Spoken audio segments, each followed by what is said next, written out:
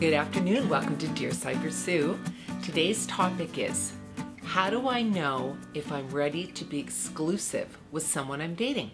So you don't want to just end up in automatic relationship mode because it's the next step. You want to make sure that your heart is invested, their heart is invested, and you're on the same level of romance and everything that's to come within your partnership.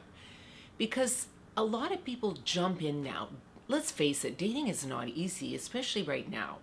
And so when people meet somebody that fits a lot of the criteria and a lot of the check marks on the list, you think, wow, this is great. It doesn't get much better than this.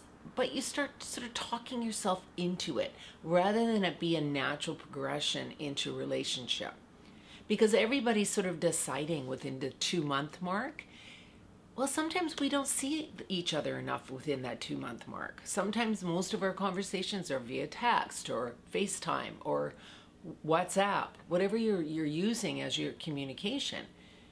We need to have more time invested in somebody before we know that we want to be exclusive and maybe even have more down the road. So this is one of the big reasons that a lot of relationships, new relationships, end within the 2 to 3 month mark, because people put so much pressure on themselves on having to have a title as to what's going on, rather than just let things sort of go and pace naturally the way it should. We seem to want to have this label that we are now exclusive, or we are now off the dating sites, we're not seeing anybody else anymore, and we're committed to this person. We don't know each other that well within a 2-month mark. I mean, sometimes you can see them 6 times a week and really get to know them quickly. And yes, that can happen. But right now, I would say the majority of people are busy, or they've got other stuff going on in their life, and they don't generally see each other more than once or twice a week right now. And so this is too difficult to make the decision of being exclusive too quickly. But some people are doing it. And the reason they're doing it is because they've got a lot of things that are great in that partnership. But then what happens is you freak yourself out because you jump in, you're not quite ready, you think you've got most of the stuff that you want, and then all of a sudden, as time goes by, in the next couple of months, you see what is missing. And the problem is you've already committed yourself, and now you've got a situation. People have to quit wanting instant gratification when they meet somebody. Take your time. I'm not saying date 25 people, but I'm saying take your time getting to know someone. So let's talk about some of the things that will give you signs that maybe you do want to have an exclusive relationship with them. The first thing is that you think about them all the time, and that you're out with friends and you're thinking about them. You just can't wait to see them again.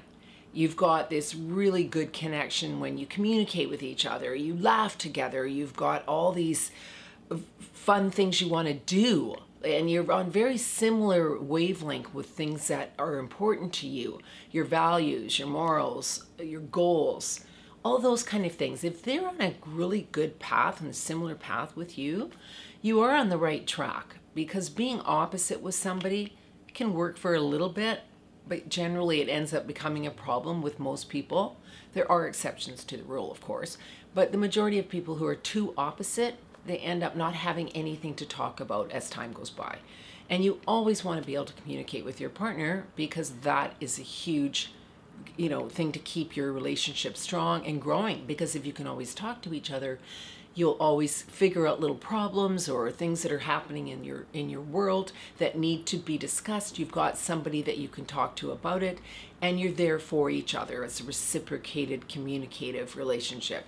That is huge to make sure that you know you're on the right path with somebody that you want to commit with. When there aren't a lot of questions anymore, because you're so great at communicating and you've talked about everything, and there's not a lot left to try and figure out or decipher. There's no games, there's no BS. There's just two people who are being true to themselves and to each other. And this is a really good sign that you are ready to make a commitment with somebody. You also have the same dreams, the same goals about what you want for family, where you want to live. There has to be a lot of things that have been discussed before you commit with somebody. But a lot of people are afraid to talk about those things, afraid to bring up that stuff.